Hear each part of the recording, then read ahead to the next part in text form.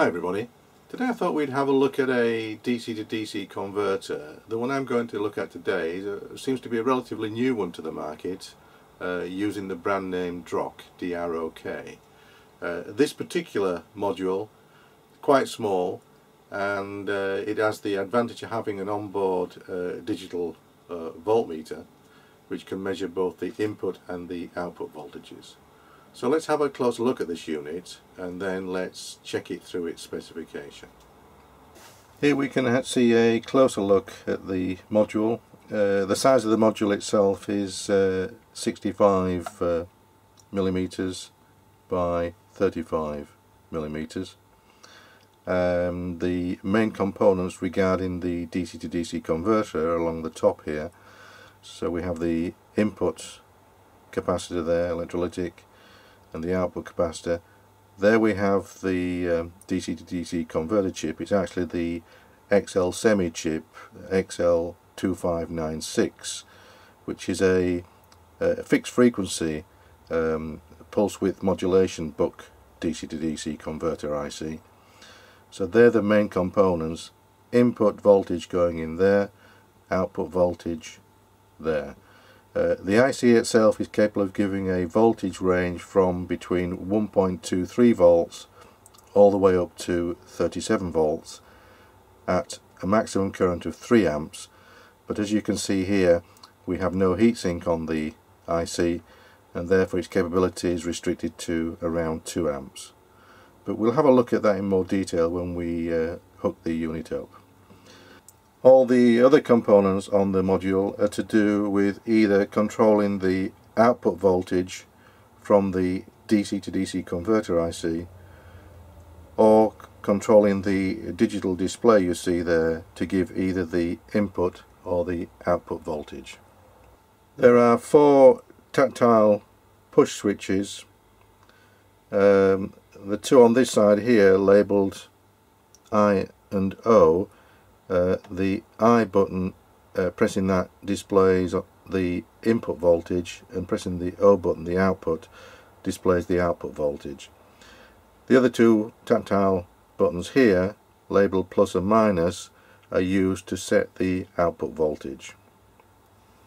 So let's have a look at the other components on the module. And to do that fully, I think we're going to have to remove the LED display there, because I'm sure that there is some components beneath that display. So let me do that first of all, and then we'll come back and have a closer look at the other components on the board. Right, well, I've now removed the LED display module, and you can clearly see that underneath that display there's a number of components, particularly the IC, and the IC itself is the heart of the control and the driver circuitry for the display. It is in fact an 8-bit microchip made by ST Microelectronics. This particular type is quite common for driving these small 3 or 4 digit volt or ammeter displays that you find.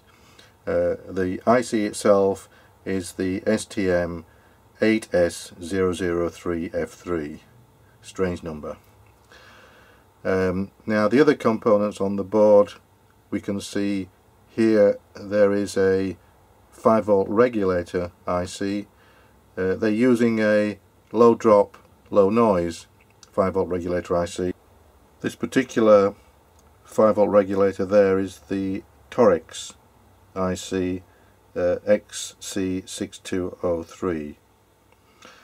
Now that's giving a 5 volt output, but then they're immediately following that with another shunt regulator chip there, a 3-pinned one you can see, and that is the 431 IC, and that is an adjustable shunt regulator. They're adjusting the output voltage by use of a couple of resistors, and then that's giving 3.3 volts output for the microcomputer IC there. So what we have is the input voltage coming in, going through a 5 volt regulator, that's feeding then a shunt regulator, dropping it down to 3.3 volts. Now obviously if that's being used to drive the microcomputer and the display, then any input voltage going in here lower than 5 volts is a little bit of an issue, but let's discuss that a little bit later. The other IC on the module here is an LM2596, which is a dual op amp, and it appears that that's been used to provide the feedback voltage to the DC to DC Buck Converter IC there to adjust the output voltage, and that itself is probably controlled by the microcomputer chip. Now another interesting point is on the outputs of the module. They appear to have two what appears to be 10k resistors in parallel there. You see one there, one there, and that's connected straight across the output terminals, probably to give some sort of stability, I would think. Just next to the microcomputer IC there, you can see there is a small, what appears to be either a transistor or an FET, and that's probably been used to control the shutdown signal for the DC-DC converter chip.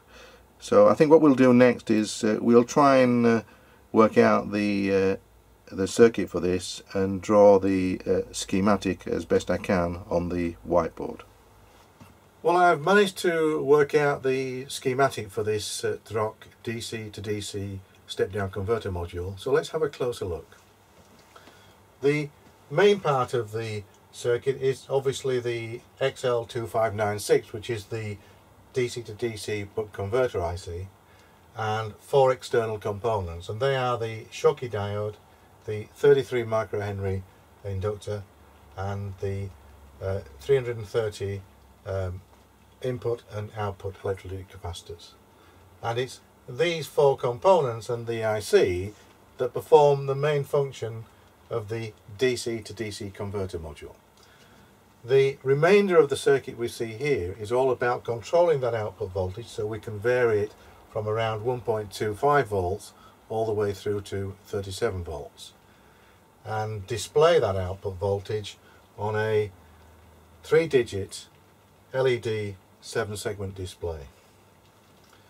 Now that's achieved by a small 8-bit microchip by ST Microelectronics, and this particular IC, the STM8S003F3, is commonly used in a lot of little modules you see on eBay these days, which provide a small meter, or either a voltage or a current meter. So it's quite a popular chip, this, and they're extremely cheap, around 50 pence. In this case, they're using this IC not only to display the voltage on the LED display, but they're also using it to provide a reference signal to control the output voltage of the DC to DC converter. Now the output voltage is controlled by utilizing a pulse width modulated signal from the IC. That's a square wave where we're changing the pulse mark space ratio and feeding that square wave signal through a CR integrator and an op amp, feeding that then onto a second operational amplifier here, and comparing it with a sample of the output voltage. You see there's a potential divider across the output voltage. So we take a proportion of the output voltage, we take the reference voltage signal we've generated from the microcomputer chip, and that generates an output voltage which is fed to pin 4, which is the feedback pin on the LM2596, which effectively controls the output voltage. Once you've set the output voltage, that feedback loop maintains that voltage level, so it is quite stable once you've set the voltage. The output signal coming from pin 1, as I say, is a square wave signal, and the pulse width of that signal is determined by two tactile switches here, one labelled minus, one labelled plus, for increasing or decreasing the output voltage. If you were to press the negative and reduce the output voltage, and you were to have a look at the signal coming out on pin 1 of the microchip there, you would see a square wave signal where the pulse width may look something like that. So as you go down in voltage, you get narrow pulses. If you go up in voltage, you find your pulse width increases. So maybe we can have a look at that on the oscilloscope later, just to see that that's working correctly. So that's how we control the output voltage of this voltage regulator IC by the microchip and a couple of op amps and a potential divider. You'll also notice that you have two other tactile buttons there labelled in and out, and they determine whether the digital display here displays the input voltage or the output voltage. Now, to display that voltage, the microchip takes a sample of the input voltage. As you see here, you have a potential divider, a 30k and a 300 ohm. It's taking a small sample of the input voltage and feeding it in onto pin 3, which is an analog input pin of the microchip.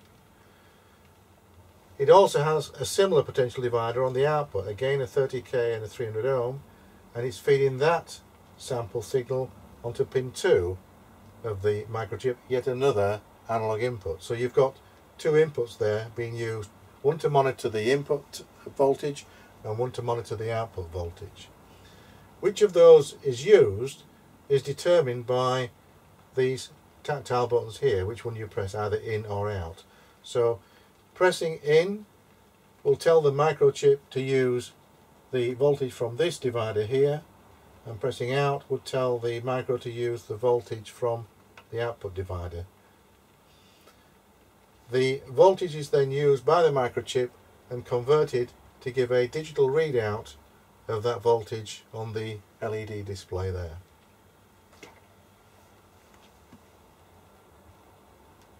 Now, this particular microchip requires 3.3 volts to operate, and that is achieved by taking the input voltage here and feeding it down through a low drop 5 volt regulator IC, which is an XC6203, and the output of that is used to feed 5 volts to the operational amplifier.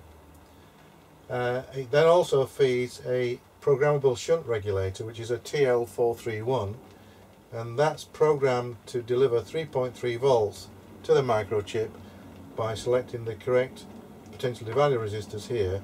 In this case it's a 680 ohm and a 300 ohm resistor, and that's fed to the control pin on the TL431, and that ensures that the shunt regulation there is around 3.3 volts. Now, one of the points I should mention is that if for any reason the input voltage to the DC to DC voltage regulator IC were to fall to a low level around 3 or 4 volts or less, then clearly you can see that the microchip and the LED display would stop functioning. And the reason obviously for that is that you would have insufficient voltage feeding the 5 volt regulator chip, and therefore you'd start losing the 3.3 volt supply going to the micro. So one little nice feature that they've added to this converter, this DC to DC converter, is to shut down the DC to DC converter IC itself under those conditions, because if you can't see anything on the display, then really you need to shut down the output because you're not sure what's coming out. Now, they're utilising pin 5 of the DC to DC converter IC for this, which is an on-off pin, and normally pin 5 is grounded, which means that the IC is working correctly. If you take pin 5 high, it switches off the Buck converter chip and removes the output. Now, under normal conditions, when the little microchip here is working correctly, you get a voltage coming out of pin 19, which is biasing on an NPN transistor, and that effectively is grounding pin 5, which means that the DC to DC converter chip is working correctly and giving an output. If for any reason the microchip stops functioning correctly, the output from pin 19 would disappear and go to 0. As soon as that voltage disappears, the transistor there turns off, and when it turns off there's a positive voltage fed to pin 5 which switches off the DC to DC converter IC. And just an example, if we say had 3 volts going in, then you've got an equal potential divider there. You'd have about 1.5 volts going to pin 5, shutting down the DC to DC converter. So that's a nice little touch that they've added to this module. Now just one final point on this, the microchip itself is reset at switch on, and that's achieved by a voltage supplied to pin 4, the reset pin. So that's taken high, and when that pin goes high at switch on, it resets the micro. Right, well what we'll do now is we'll connect the module up and test its operation and just see how well it works. Right, well I've now connected the module to the power supply. I currently have the power supply set to 30 volts DC, and I'm feeding that on the input of the module, and with no load on the output it's currently drawing around 40 milliamps.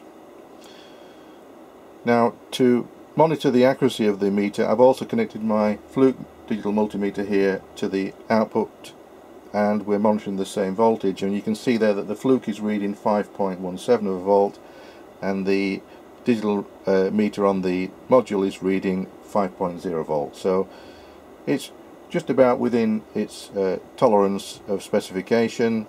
The specification for this unit suggests that the digital meter on the module here is accurate to within 0.1 of a volt, so it's not too bad. Now I've also put a temperature sensor on the DC to DC converter IC there to monitor the temperature, and at the moment we have no load on the unit, and it's recording a temperature of around 35 degrees centigrade. The oscilloscope I've connected to pin 1 of the little microchip, so we can monitor the pulse width modulated signal coming out, which will control the output voltage. And what you see on the oscilloscope at the moment is the square wave signal with the pulse width there. You see the narrow pulses, and this is with it set to 5 volts. You'll see later that as we increase the voltage on the module, that pulse width will also increase, and the frequency of that is around 10 kilohertz. Now finally I have a DC load connected to the output. At the moment I have the load switched off, but the load is also monitoring the output voltage, and that's giving a reading of 5.15 of a volt. Now by default it would appear that the module comes on with the output voltage being displayed on the LED display. Now if I press the far left button, you should see the display now change to read the input voltage. So let me just do that. So I've pressed the button at the left there, and the reading is now reading the input voltage. It's giving a reading of 29.8 volts. Now I just want to test one thing. If I were to remove the DC power to the unit and then restore the power, would it remember that setting that I'm looking at the input voltage, or would it revert back to the output voltage? So let's just test that by removing the DC power from the unit and then returning the power. No, it defaults to the output voltage, so whenever the power is restored to the unit, it returns to give the output voltage. The other two buttons you can see here on the right are to adjust the output voltage either up or down, and you can see under the buttons there, the one next to the display's got a positive symbol and the one on the far right is negative, so that's up and down in voltage. So if I were to press the plus button, we'll now see how the voltage increases. And one point I'll make here, that there's two modes on pressing these buttons. If you have a long press on the button, it changes a volt at a time, and a short quick press changes 0.1 volt at a time, so you can trim the voltage reading, which is quite a nice touch. So if I hold the button down, and you'll see it step through a volt at a time if I keep it held down. So let's take it up to, say, 12 volts. Look at the oscilloscope as well, and I'll let go at 12 volts, and there's actually a little bit of a delay before it changes to the new output voltage. It's now reading at 12.1 volts, and you can see here on the oscilloscope that the pulse width of that signal there, the square wave, we've increased the pulse there, indicating that we've increased the voltage being fed to the DC to DC converter chip to increase the output voltage.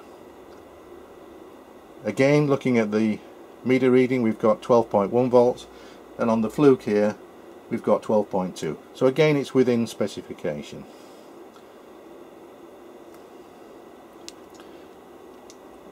If I were to quickly press the plus button,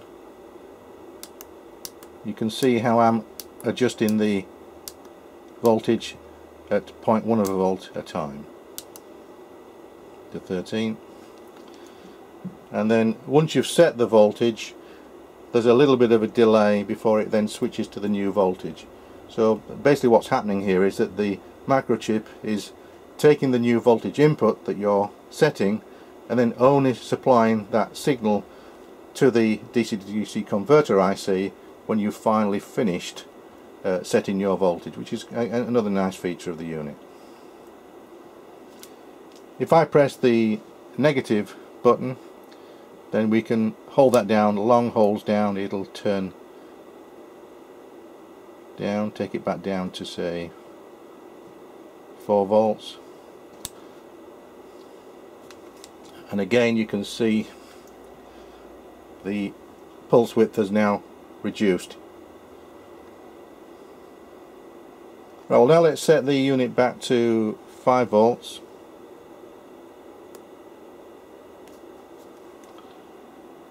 And this time what I'm going to do is now put a load on the output. So I'm going to set the digital load here to initially 1 amp. So let's set the load to 1 amp. And let's just see what happens when I switch the load on. So we want to monitor the voltage and also the change in the input current on the power supply there. It's currently showing 38 milliamps, 0.038 of an amp, and we want to see whether adding a load on the output, whether it affects the output voltage. So we've got 5 volts on the module and the fluke is showing 5.12. Also the digital load is showing 5.1 as well. So let's switch the load on at 1 amp. Also monitor the temperature. It's currently 37 degrees centigrade, so I'm switching the load on. Now you can see here, it's quite interesting, we have the load switched on, we're drawing exactly 1 amp, that's 5 watts in power, and the voltage has remained stable. It's very good. The input current has obviously increased now, and it's 0.253 of an amp, 253 milliamps. You can also see what's happening here on the oscilloscope. You can see there's some movement there on the signal, on the square wave signal, and that's because the feedback loop is constantly updating and making sure that the output voltage remains stable.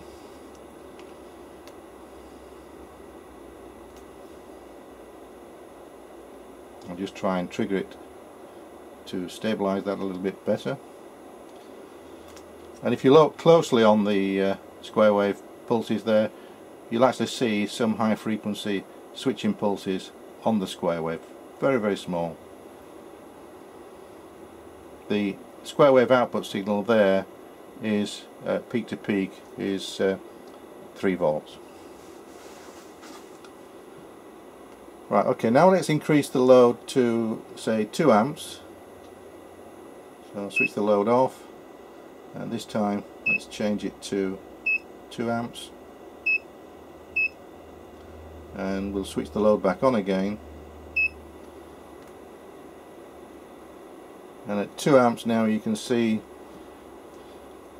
the output voltage has remained constant at 5 volts. On the Fluke it's showing 5.1, and we're drawing 9.9 watts of power at the moment.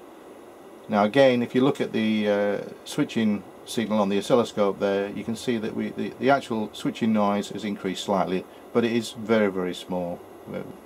Now if we also look at the temperature of the DC-DC converter IC chip there, you can see the temperature is increasing now. It's currently up at 58 degrees centigrade, approaching 60 degrees.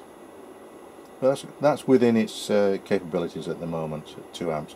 Now if you were to go up higher than 2 amps, you clearly would need a heatsink on that IC to keep it cool. Right, well now let me switch the load off, and what I want to do now is increase the output voltage to say 10 volts and still keep the 2 amps load and just see what happens. So let's step up the voltage up to 10 volts. There we are, it's 10 volts now. So the meter there is reading 10 volts, the Fluke is reading 10.1. No load again at the moment, so we're on a 40 milliamps input current. Now let's switch the load on.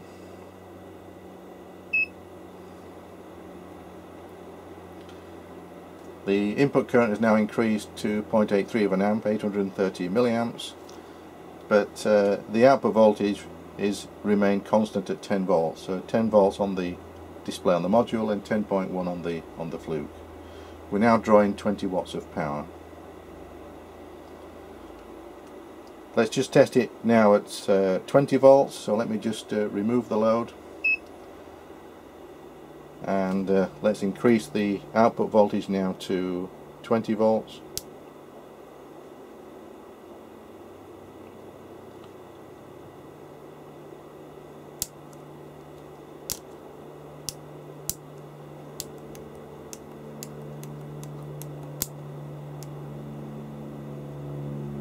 There we are.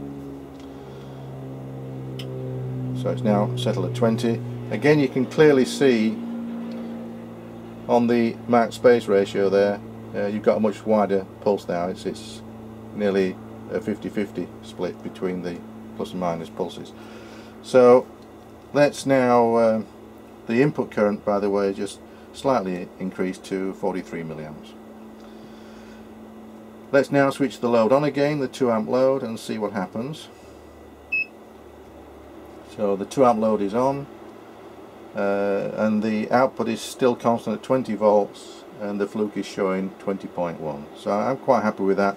The input current obviously has increased now, so the input current has increased to 1.5 amps, but the module is handling this quite nicely. And again, if we look at the temperature of the DC-DC converter, you can see that's obviously going up now. I think round about this sort of current level, it may be advisable to put a little heatsink on the DC to DC Buck Converter IC. Okay, let's switch off the load,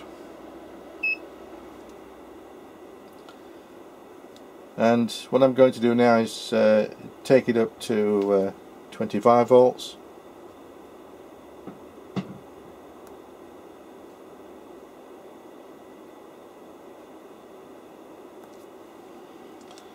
So we have the output now set to 25 volts. Again, you can see the effect on the pulse width there. And let's switch on the 2 amp load again and monitor the output. So we're now going 2 amps. The output voltage is remaining constant, so 25 volts there. The Fluke is showing 25.1, and the input current is now shot up to 1.85 of an amp. And the temperature on the chip is now increasing at, it's now 81 degrees C. So let's remove the load. So I think at those sort of voltages and currents, it may be advisable to have a little heatsink, as I say, on the chip itself. But the module is working nicely, and it's certainly maintaining the output voltage constant at whatever you set it at. So I'm quite happy with that. Right, well, I've now set the module for a 10 volt output, and I have no load on at the moment. And what I want to do now is look at the effects of low input voltage to the module. Remember what we said when we looked at the circuit diagram. We said that there's a low voltage shutdown circuit on this module, that when the input voltage gets to around 3 or 4 volts, then the unit shuts down. So let's just test that out. So what I'm going to do now is reduce the input voltage and just see when the module turns off.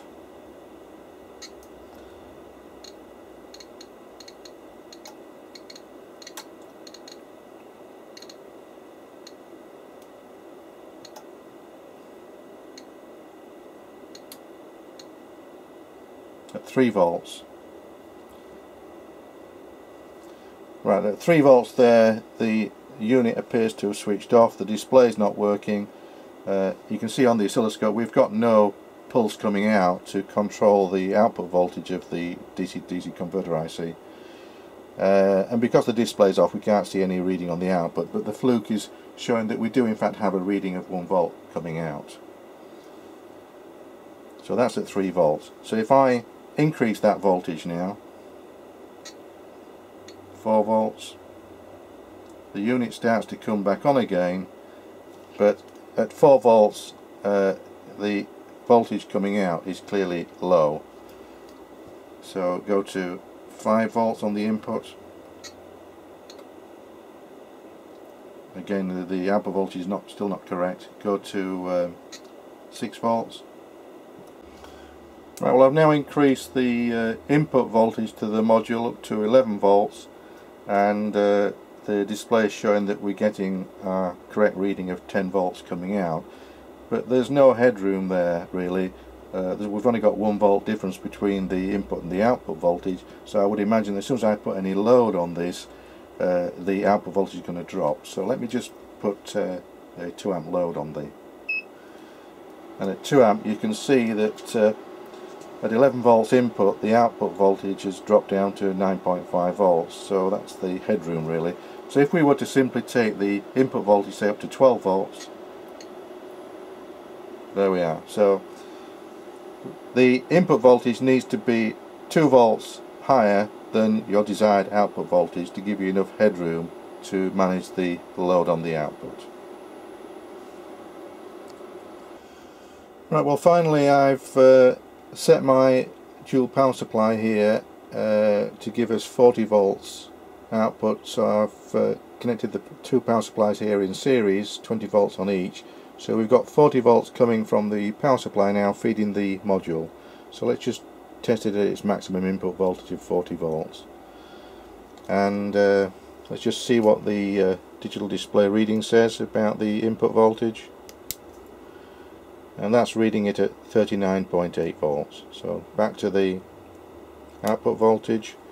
So we have an output voltage set at 10 volts, we have 40 volts going in, and if I now switch on the 2 amp load, you can see there that we're maintaining the output voltage quite nicely. The fluke is reading 10.1. Again, it's within its tolerance, and the temperature on the DC-DC converter chip is rising now to going up to 37 and rising to 38 and up to 40 or so degrees centigrade. So it's working quite nicely. While we've got the module still connected, I'm just going to check the output ripple on the module. The module is set at the moment for 5 volts output, and I've moved the oscilloscope lead to the output terminal, and we're going to monitor there the output ripple. Now, all DC to DC converters will display some output ripple, and that is due to the charging and discharging of the output capacitor with each pulse of the internal oscillator, and the internal oscillator of this DC to DC chip is fixed 150 kilohertz, so we should see something around 150 kilohertz ripple on the output, but it should be fairly small, and the specification suggests that that is around 100 millivolts. So let's have a look at the output ripple. So with no load on the output, we're virtually getting no output ripple coming out there. Let me switch on, let me set the load to 1 amp and set the load, and now you can see that I've put a load of 1 amp on the output, and you can clearly now see we've got some ripple coming out. So let me just see if I can freeze that and examine that more closely.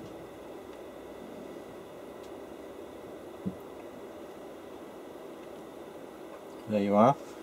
So the sawtooth ripple there, you can see, is actually the ripple caused by the charging and discharging of the output capacitor, and the peak to peak to that ripple is around 100 millivolts, so it's within its specification.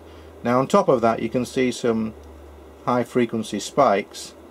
This is also quite common with DC to DC converters, and those spikes are obviously at a much higher frequency in the megahertz range. So the ripple on this is certainly within its specification, and no different to a lot of other DC to DC converters. Let me just increase the output current to 2 amps.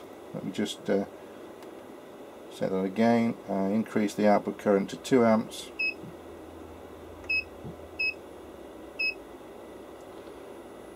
Put the load on. And at 2 amps there, let me just freeze that. At 2 amps you can see that the ripple has remained around 100 millivolts. The only thing that's changed slightly is the high frequency spikes, which are the DC switching spikes, have got a little bit larger. Now I would imagine that some of these spikes and that could be filtered out by additional filtering on the output here if you wished, but it's certainly well within its specification. The suppliers of this module have their own website at www.droking.com. That's DROKING.com. The brand name that they're using is DROK, and there you can see the voltage regulator, DC to DC voltage regulator. Now what they appear to do is they do a lot of their sales through Amazon store, and you can find this module available on the Amazon store for £6.72. Now you'll also find the module available on eBay, and just give you an indication there. There's a supplier on eBay offering the same module. This module comes with a small instruction sheet, fairly limited really, but I will point out there is 2 things on here which don't really apply to this module. They mention here that the module has 2 LED indicators, a red and a green one. Well, they're not on this module. They're on a previous module that didn't have the digital display, so they're not included.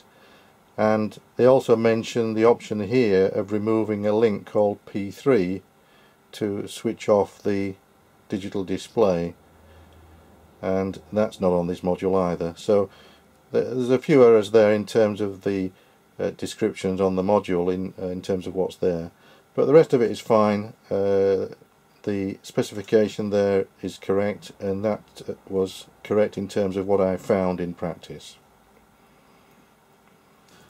Well, I hope you've found this video on this DROK DC to DC step down converter of interest.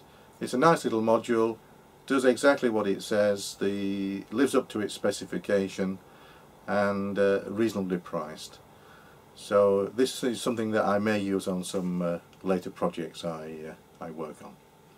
So if you found this of interest, please give me a thumbs up, and I'll see you all again next time. Bye for now.